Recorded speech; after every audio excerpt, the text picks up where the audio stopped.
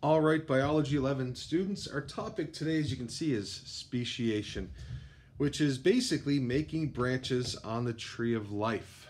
All right, Darwin referred to all living things stemming from one ancestral species, and it gave rise to a whole bunch of branches. Today, we're going to talk about how those branches are formed, and that branching is actually called speciation. That's the scientific term for it. So let's get into it. Speciation is the formation of new species due to selective pressures, right? And so that's what it is. When we see one ancestral species giving rise to two different species, this is speciation. And you can see how a tree would be full of little branching patterns like that. Now, in our last lecture, we looked at disruptive selection pressure. Right? We know selection pressure is that invisible force that you can feel. You can definitely feel it even though it's invisible. That invisible force that Mother Nature places upon creatures to survive. It's part of her checklist every day, right? And so if you remember with our hummingbirds, we looked at their beak length and we compared it to the flowers, right? We said the flowers were the thing in the environment that, would have an effect on the length of the hummingbird beak. There were small, medium, and long-beaked hummingbirds. And we said the majority of the population were medium because in our hypothetical environment, most of the flowers are medium length, and that was it. Disruptive selection, if you remember, is a hard selective pressure against the current population norm. And who gets favorited, or who gets selected for, are both the extreme forms of the trait. So with the hummingbird beaks, what would happen is our original population, the black line here, was mainly medium. Disruptive selection pressure starts. This medium-length bird is selected against heavily by Mother Nature. Life becomes an incredible grind, and meanwhile, the short and long-beaked hummingbirds start to thrive. Things open up for them, and life becomes easier for them. So the result of that is a population that looks more like this, with very little middle ground. The mediums are almost entirely gone. The long and short length beak hummingbirds are now growing in numbers, to the point where short beaks only mate with other short beaks and long beaks only mate with other long beaks. And when they stop freely interbreeding, that's when we have that fork in the road. These guys have become their own species, the short-beaked hummingbirds. These guys have become the long-beaked hummingbird species. And we actually see that in birds, the short-beak this and the long-beak that. Mentioned that last lecture, I believe. So that's it. They no longer recognize each other, so they don't freely interbreed. And when they stop that, they stop being part of the same species. Changes in gene frequency, right? If you think, medium genes are now being replaced in the population by short and long genes. And the phenotypic traits would also mirror that. Phenotype, if you remember from genetics, is what you're going to see. Well, I did see a whole bunch of medium beaks get replaced over time by small and large beaks. Within a single population, like hummingbirds and flowers, right? So the hummingbirds changed. Well, did the hawks? Did the swans? Did the dogs? Did the people? No, nothing else. Just our hummingbirds and our flowers. So only a couple of species, right? The flowers changed, the hummingbirds changed. Didn't bother the turtles, didn't bother mosquitoes, didn't bother fungi or anything else there. Just a, 1, 2, 3 species involved. That is termed microevolution. You can see it here on the iPad. Microevolution means evolution occurred, but it was very localized with a small number of species. Our hummingbirds and our flowers. Lots of other things weren't. Now, if an asteroid were to smash into the planet and greatly change the environment overall, that would impact all species, right? All species on a continent or in the entire planet, perhaps. That is macroevolution. So we've seen both events. Microevolution like this occurs all the time, and macroevolution hasn't occurred, thankfully. Some may say climate change is doing that, macroevolution. But macroevolution is back in the days of the dinosaurs when biologists and scientists believed that an asteroid impacted the Earth and greatly changed the environment. making everyone have to adapt or die. So microevolution, speciation is a good example of that. So to recap, what is a species? If you remember what a species is, there's a species is a group within the population that has three things the same.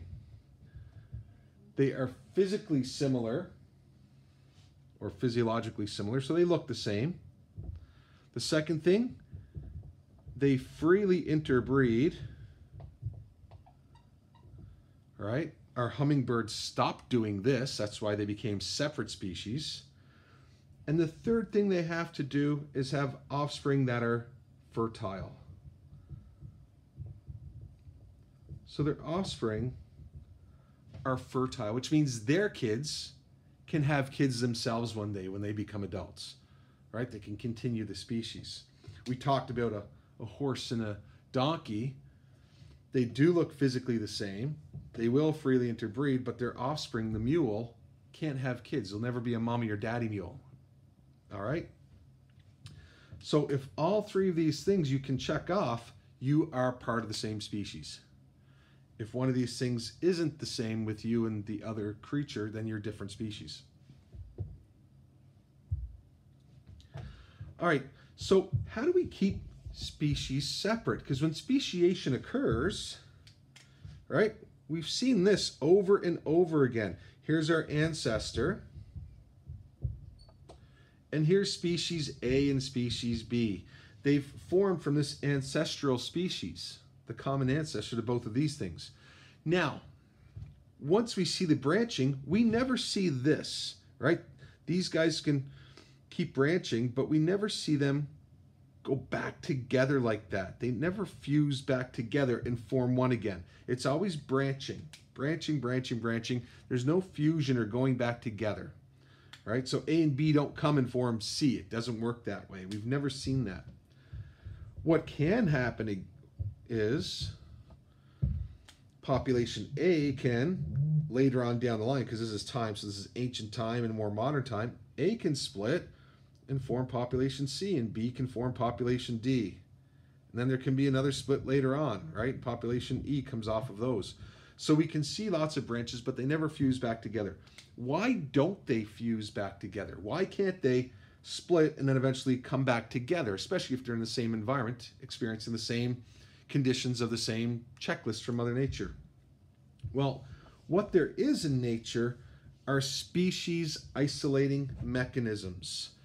And basically this is any behavioral, structural, or biochemical trait or thing about you that prevents individuals from different species from reproducing successfully together. So it could be a behavioral thing like an action. It could be a structural thing like a part of your body, or a biochemical thing. That's kind of like the physiology part of life, the chemicals that are involved. And it doesn't allow two different things to come together and form a new species, to form a single species from two different species. So when we talk about reproductive isolating mechanisms, we talk about prezygotic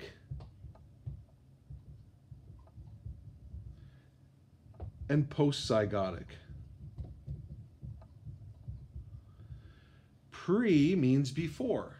So these are isolating mechanisms that will not let a zygote, no zygote is formed, it stops the process before that. So sperm and egg they're not even getting together here, because we know that a zygote is it's a product of an egg and a sperm cell getting together. That's not happening with these.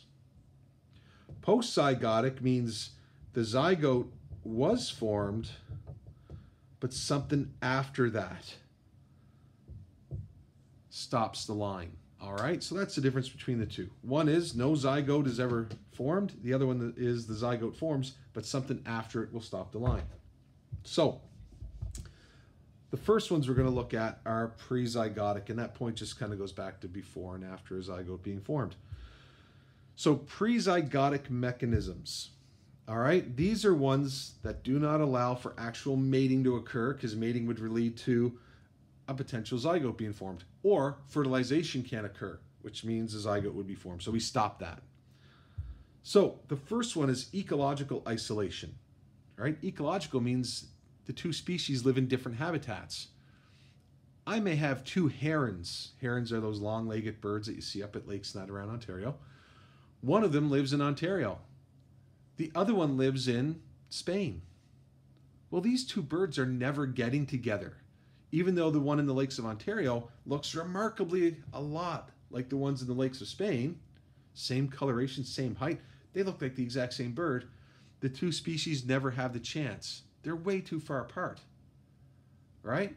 And it doesn't count if man captures them and forces them into a room and says, you two mate. That's not it. Remember, it's naturally interbreeding, not forced interbreeding by man.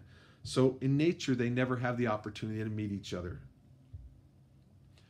Another species isolating mechanism is temporal isolation. That's where you have different reproductive timings. So you might have two species of skunks, right? They're both black with the white lines. They look, well, that skunk looks a lot like that skunk. But a lot of animals in the wild have a reproductive timing involved in their life cycle, which means the door for breeding and producing offspring, or at least fertilizing eggs, is only a few weeks or a month or whatever. There's a mating season, right? And then after that, it all shuts down. There's no mating season. Part of that is you don't want creatures to mate at one point of the year where it's great and then give birth to offspring in the middle of our harsh Canadian winter, which would, surely do them in, kill a lot of them. So a lot of animals, they mate later on in the nice times, so that the females are pregnant during the winter and the offspring are given birth to in the spring, right? Then they can live, they can learn how to survive during the more pleasant spring and summertime. So in temporal isolation, you might have species A, right? Temporal is all about timing. So species A says, hey, it's April. It's time to mate. And so this, if we were talking about skunks, skunk from species A says, it's April. It's time to mate. We have to make offspring. Species B might say, wait a second. We don't do that until August. You are way early. Right? So when one species is ready to mate, the other one says, nope. Everyone that wants to mate in April is part of that species. Everyone that wants to mate in August is part of the other one. And that's what keeps them separate and isolated. A's and B's separate. There's also behavioral isolation. Behavioral isolation goes back to rituals or actions used to recognize a suitable mate. If remember, behavioral isolation is often linked to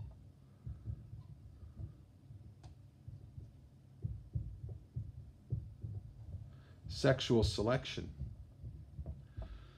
So behavioral isolation, we see this in a lot of species that practice sexual selection. Now, if you remember sexual selection, that can be like dances, it could be, a certain call is made or a noise. It could be a certain display of feathers, right? So there's different things. We said birds do this a lot, right? Lots of species do it. Could come down to fighting. So in behavioral selection, you may have two species of bird, right? You have bird A and bird B. Bird B is out here and they're doing all of this stuff. They're dancing, calling out, tweeting, hooting, whatever they're doing, and they're going on like a total nut. All of this stuff making noise, and species A is going like, why in the heck? Why is he doing that? What a moron, right? So that's behavioral isolation. Now, if there were another member of species B around, they would be like, oh my God, look at him dance. Listen to what he's saying. Oh my God, the display, look at his clothing. And they'll fall in love, right? There's a poorly drawn heart to prove that. But they'll fall in love because they're part of the same species. They recognize that behavior, right? And she'll go, oh my God, he's just the best ever. Meanwhile, the female of species A is just like, I have no idea what's going on here. I'm getting out of here. That fool's going to attract predators. And that's bad news, right? Mechanical isolation. Mechanical isolation just, well, a mechanic deals with parts of things, and that's basically it. The reproductive parts of the body can only function or be used in the presence of another of the same species. So for example, an elephant and a mouse, they cannot mate. It's not going to work. All right, I don't have to explain why that one wouldn't work. But a really cool one that I saw, and I actually found a picture of it for later on, there's two different snails found in the intertidal zone. Now the intertidal zone is the area on the shoreline that is between the low tide mark and the high tide mark. So there's snails that live here, and they're called whelks. So a whelk is basically it's a snail. Oh God, it's basically a snail. And there's a couple of different species of whelks living in the area on the shore between the high tide and the low tide. And Dr. Durante, who did marine ecology in Cape Breton, she showed us how they look the same, all of these whelks, but there's actually two different species. And so she picked two of them up and said, do they look like they'd be the same species? The coloration was the same. They had a shell, obviously. They were the same size. And I was like, yeah, I would believe that they'd be two of the same species. And then she held the two shells together and said, look, see how they don't fit like a puzzle? And me never see, I've seen the whelks before, but never really done that with them, put them together. But, oh yeah, they sort of look the same, but they won't fit together. She reached out, grabbed another one, and said, look at these two. And they fit together like puzzle pieces, the two openings of the shell. She goes, these are two of the same species. These snails can now mate because of that. And so even though they looked remarkably alike, they had different physical structures, and that's mechanical isolation. And then there's gametic isolation, right? We see this in a lot of marine organisms. So fish will be in the water. So here's our water.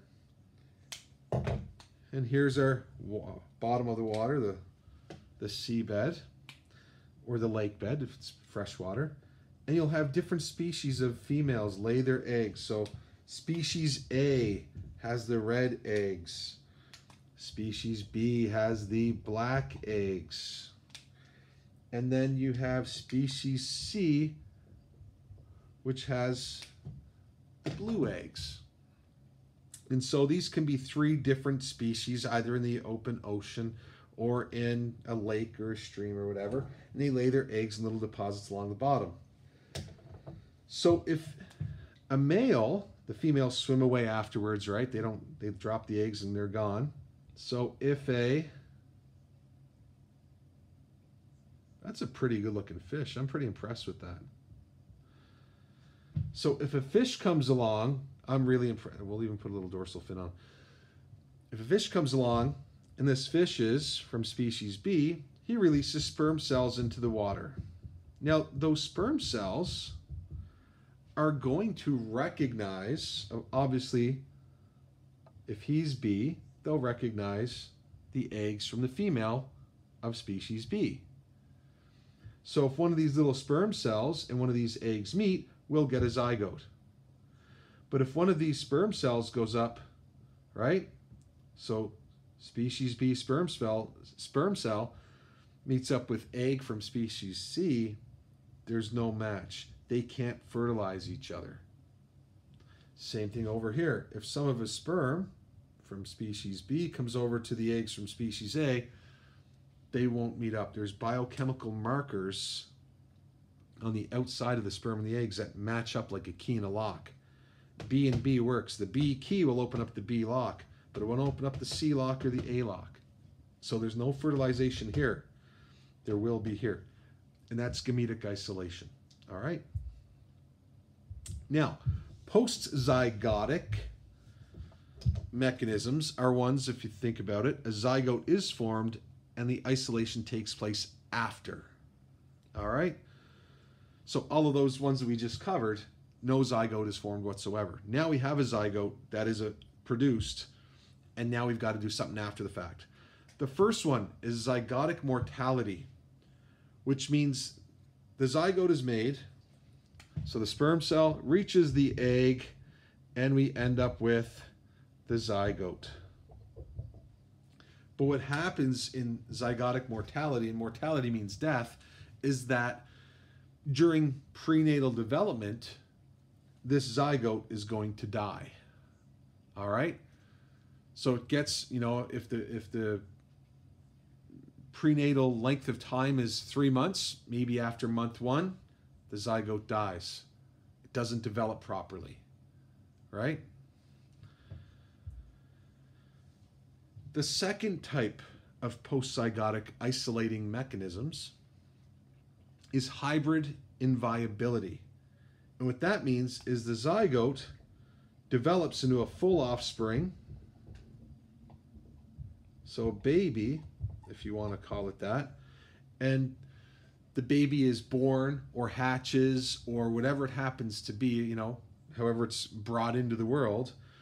But as soon as it's, born or hatches, it dies. V is life. In means not, right? So inviable means not able to live. So the hybrid develops prenatally. You think everything is fine. The offspring is born and then dies shortly thereafter. And then there's hybrid infertility. So now the baby becomes an adult, right? The baby is born, it lives, it's strong, it's good, it's eating, it's drinking water, it's growing, things are great. But that adult is sterile. It can't have kids of its own. It can't produce functioning sperm cells or egg cells. This is our mule, right? The donkey and the horse can mate. Whoever gives the sperm and the egg, it doesn't matter. But the donkey and the horse mate. The zygote is formed. Everything's fine. The zygote develops inside of the parent, the mother. The little mule is given birth to. It grows. Everything is fine. But it will never be a parent itself, right? A single tear rolls down my cheek for the mule. Anyway, so that's the 3 post-zygotic mechanisms. They all stop one of those 3 things that it means to become a species, right? This last one is the 3rd point. Your kids have to have kids of their own someday or be able to do it. So these are pictures here showing these various things. Now what I did is I cut the picture in half and I enlarged it. You can see these much better on your screen, but if you look here, this is ecological or habitat isolation. So you have 2 snakes that look remarkably alike. One is a sea snake, the other one's in a desert. They're not meeting each other, but you can see the similarity there. Here again are 2 badgers, and this is temporal isolation. So badger 1 might want to mate in May. Badger species number 2 might not do that until October. Here's our behavioral isolation. These birds are called blue-footed boobies. If you actually enlarge a picture here on your computer at home, you'll see they're I don't know what these birds have. They're like flippers or whatever. They're paddlers. Their feet are basically the color blue. And what happens is the male does the crazy dance and calls out, and the female watches and goes, oh, wow, he's so dreamy. I'm going to mate with him. But again, only she recognizes that. The other birds, like the seagulls and the loons and the puffins, they're all watching this guy going like, he is right out of his mind, right? So that's behavioral. Here's our 2 snails here, or 2 whelks, I should say. Same word, it's snails. And the 2 whelks can't fit together to mate. So they've approached each other, but their shells do not interlock. All right? So this is mechanical isolation. They're trying to mate, but it's not going to happen. The pieces just don't fit. I had to split it up. So this is still one of our pre-zygotic. It shows various types of urchins. Sea urchins are aquatic, just like our fish. They're mainly marine. If you remember from diversity, echinodermata, spiny skin. And so we've got several different urchins here, and of course they release their sperm into the water. Well, the sperm from urchin A can only fertilize females that are also part of species A, right? Like we talked about with the fish diagram.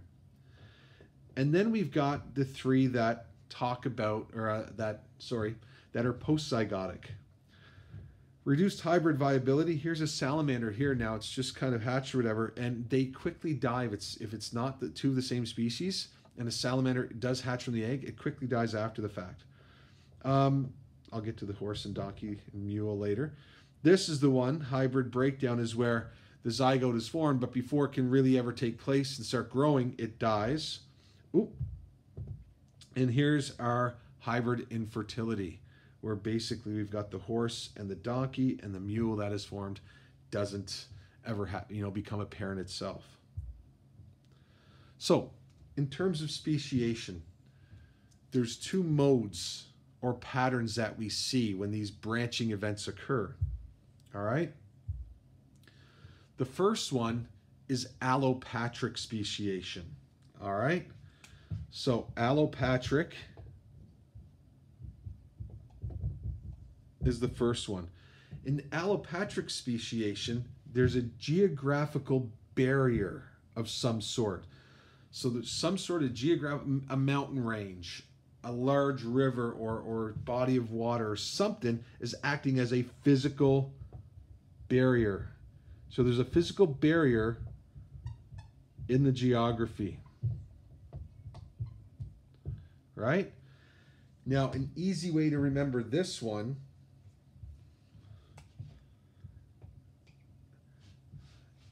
think of it as allopathic. That physical barrier acts like a wall. Now, of course, the W isn't there in the actual term, but if you think about it that way, allopathic and allopathic, that wall is that mountain range. It is that huge canyon. It is that raging river that separates these guys from these guys. We've got some good examples coming up in the pictures. And then there's sympatric. Sympatric speciation occurs in the same area. Right? Same, right? So the area isn't split apart by some sort of barrier. It has remained intact, but here what happens is the area is large enough where it offers a variety of different little resources or pockets or subhabitats where you can allow for different creatures to be formed and live in perfect harmony. All right? So we'll go over a couple of examples of each. We'll do allopathic first. So in this, what has happened here is, and we're seeing this now in areas that are getting warmer and warmer and warmer. You might have one large body of water to start out with, right? And what you don't see under there is underneath the surface of the water, the lake or whatever, that the land goes up and down. And as the water level drops in the lake, the land starts to poke through. And what you end up with is the land doing this. So land goes through here, and maybe land goes through like this, right? And so now our original lake, as the water level has dropped, has formed three separate lakes. We have Lake A, Lake B, and Lake C now. And these lakes may have their own little differences. Maybe it's the amount of sunlight, maybe it's the amount of vegetation, it's the depth, it's the water temperature. Remember, there's so many different things that can determine what species live in an area. And so now the lake that was all one lake at once has now evaporated and the water level is lowered. And now we see three different species of fish that are unique to each of the different lakes. All right? And here's another one. Here's a species of beetles. Now we can see here that the beetles are mainly brownish, beigeish in color, right? So they're a brown beige color. And perhaps water was diverted for a dam or whatever happened. There was some flooding that, separated the habitat and basically broke it into two. So they shared a habitat, just like the lake was one habitat. The river comes through it. Now maybe the plants north of the river here are mainly green. So we can see over time, the beetles, to hide from predators, have adapted, and through random mutation, they've developed this green color. South of the lake, the plants stayed the same. They were that brown beige color, like, maybe like grasses and stuff like that. And so now these beetles, they stayed kind of the same. So now we have green beetles and beige beetles that if we put them together, they may not interbreed. They may not recognize each other as the same anymore. So that's that wall is like a wall of water. That river won't allow the beetles to cross. Here's an example. This is two species of squirrel. And what biologists believe happened is they came from one species. And what happened was some of the squirrels got on this side of the canyon, others got on this side of the canyon. Now you see the sun is heating up this side of the canyon. So that's going to affect the plant life there. It's going to affect the temperature there, right? The light, the amount of light each side receives is different. This side is in shadow most of the day. And so what happens is this side's a little bit cooler, and that results in different plants and different things can live there. And the two squirrels, even though they look remarkably alike, they have little differences that allow them to cope into this little mini environment or cope within this little mini environment. The Colorado River, which runs through the Grand Canyon, is that wall. It's that geographical barrier that separates the two. Now, sympatric speciation, if we think about our lake,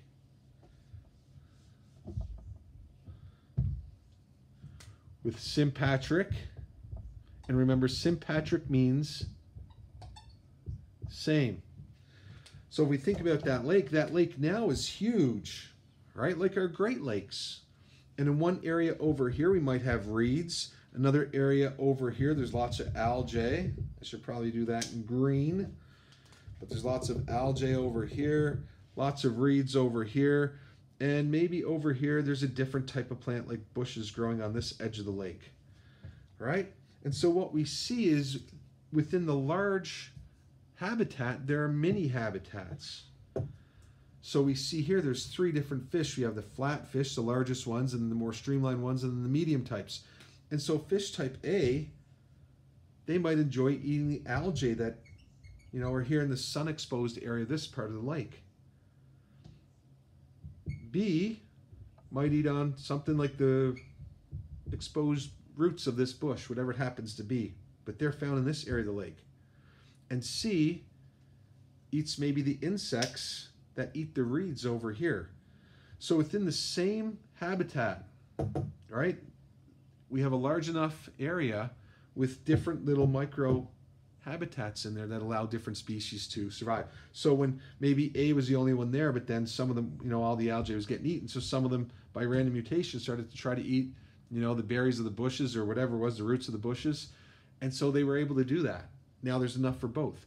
And then one of these split, and some of them decided, the insects that are over here near the cattails, they're awesome. I like those. And so they developed the traits that allow them to catch those insects. So and that's the thing. Usually the habitat has to be very large, like a very large lake. You wouldn't see this in a backyard pond more than likely. And we're talking about our beetles. In our beetles, we have plants of both colors, right? So there's green plants that allow one beetle to hide, and maybe there's a lighter color. There's blue on here. I can't think of a blue plant offhand, but there might be a lighter colored beetle that hides on the birch trees, right? Think of that forest and the peppered moth, right? You might have light colored birch trees mixed in with dark colored trees. If that was the case, where you had two different types of trees in that forest, both the light and dark peppered moth would have thrived, right? And here we just show some dinosaurs. So you've got, or little dragons, whatever. You've got green ones and blue ones.